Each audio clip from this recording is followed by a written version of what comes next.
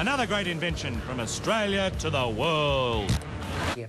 First, our next finalists. Motorbikes may well be exciting to ride, but they're not a great place to be in a crash. The statistics are quite alarming, which is why helmets, of course, are compulsory. But how much protection can a helmet actually give you? Well, another thing inventors need is a lot of commitment. Don Morgan has been working for 20 years to try and make a safer bike helmet.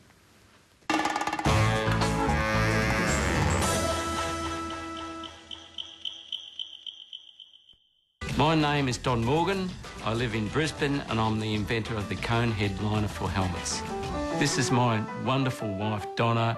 I've been with her for 25 years. Conehead has been a part of our lives and it's been part of our children's lives for many years. As a physicist in the mid-80s, I was working on a research project that looked at the effectiveness of motorcycle and bicycle helmets. Well, he could see that the accident victim was being injured, but the helmet wasn't, so it needed to be the other way around. The helmets were meeting the needs of standards, but they weren't meeting the needs of people. One hot and muggy day, I was preparing a lesson on pyramids and prisms. I felt tired, so I decided to lay down, and then it came to me, square-base pyramids within the thickness of the liner. And then I thought, no, not pyramids, it has to be cones. When I received the independent test results, I felt greatly relieved. I felt that I could save lives. I could never live with it if I knew I'd given up. I feel really happy for Don that he's reached the grand final of the New Inventors, because I feel at long last he's getting recognition for all his hard work.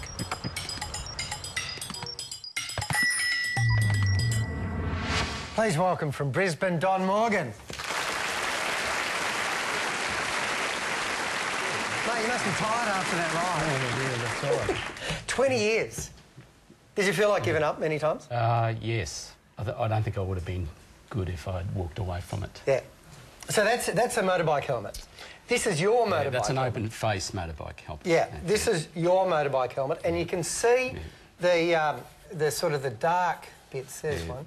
And they're the cones pointing through. They're the tips of the cones that are coming through the liner itself. And if we have a look at a cross-section of it, there, once again, you can see the cones. And they're... The foam's sort of holding it all together, right? It's all fused. Yeah. It's all fused in the manufacturing process. Now, let's talk about the cones and why they're the right shape. Am I right in thinking that they will absorb quickly on impact at the top of the cone, but then slow the impact that's right. down? I call them deceleration cones. Deceleration cones. Deceleration cones. Yeah, right. The one thing you don't want is that head to rapidly decelerate. You're in 5 sections here, and why is that? Well, that's very important, because for the first time there's a helmet that is considering the weaknesses and the strengths of the skull. And there's so you can put greater padding in. For example, you've got greater padding on the temples because they're the most vulnerable. That's right. And less in other areas, that's or right. different padding in other areas. All right, come over to the panel. What's happened since you were on the show? There's some interest in Australia, isn't there? Yes, very exciting. We've had. Because of the first time that I appeared on the New Inventors, I got a huge response, and the helmet manufacturer now decided to push it into the Australian market. Well, that's a good thing, Chris. Right. Well, Don, the reason this is on the grand final tonight is because this really, on the surface, has the potential to rewrite the Australian and the international standard. Exactly. But there needs to be a real survivability increase, if you like, when it's used in practice. So yes. I guess my first question to you is, how many kilometres an hour does it add to the survivable impact that you can get from hitting a crash helmet into the ground? That is very difficult to answer, right? Because everyone has got a different tolerance level. Don, if you were to be able to have completely controlled circumstances, so you had like crash test dummies, replica accidents, and you had one dummy with the best available helmet and another dummy with your helmet, would you be able to guarantee that there'd be less impact on the head of the crash test dummy? Well, that's right. We can do it in the laboratory. Yes. We can come up with a determined figure. We know that it improved by 20%. 20%. That's the time of impact, right? And we know the crushing, you know, we know the improvement in crushing, right? And we put an emphasis on the elliptical crushing, and that was the shock wave that the head form produced in the liner, and that was around about 10% improvement. That's compared to single density foam. Okay, Sally? Yeah, Don, I think your difficulty in answering the questions about how you can quantify is also related to the fact that, you know, as people get older and different people have different needs, and I think what you've done with your geometry is you've been able to sort of zone your cones, haven't you, so that you can separate out those areas of the head and control a little more, and possibly for kids do a different combination of low-density foams to suit various sort of demographics and things. That's an advantage of your system, isn't it? The most important thing is that there's kids out there wearing helmets that are made of the same foam as what I'm wearing, right? Now, kids' skulls are much more fragile. It's around about the age of 17 or 18 they become adult skull bone, right? Don, what's really exciting about yours is that the other applications, like in baby capsules for cars or the lining inside a car or what have you, can you take your cone, your fused cone system down to quite a thin layer, or is that about as thin as it can get? No, we can reduce the thickness of it. Great. Right. Okay. Summing up, Chris? I think what I'm hearing from you is that if the same head in the same accident is 20% better off on your data than it would be without it, and that's significant. Thank you very much. It's brilliant, it's a beautiful design, and it really sounds like it's going to make a difference. So, yeah, I just think the simplicity of using that shape to decelerate in that way seems really obvious, and the fact that you've done it your way is brilliant. Well, good it's on you, taken me Don. 22 years. Yeah, yes. Good on you. I hope it doesn't take you another 20 years to get it out. Thank you very much. Please thank John Morgan. Good on you.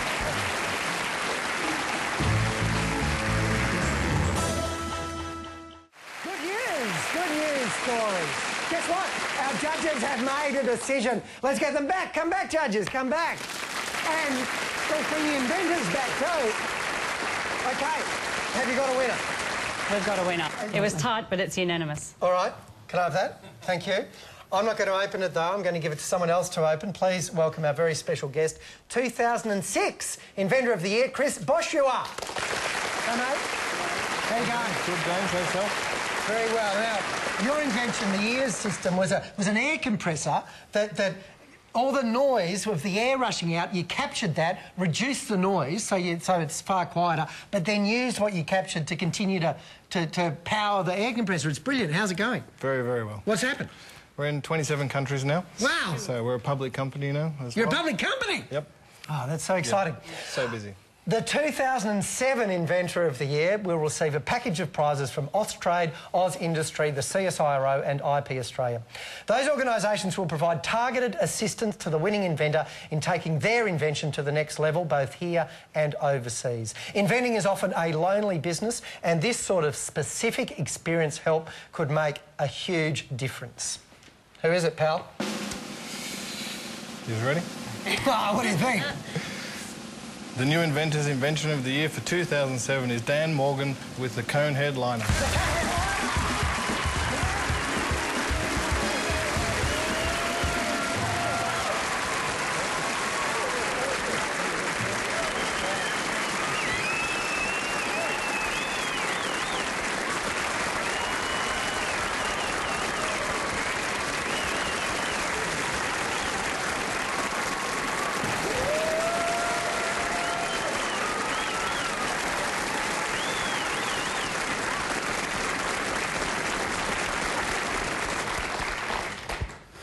I don't need to ask you how you feel.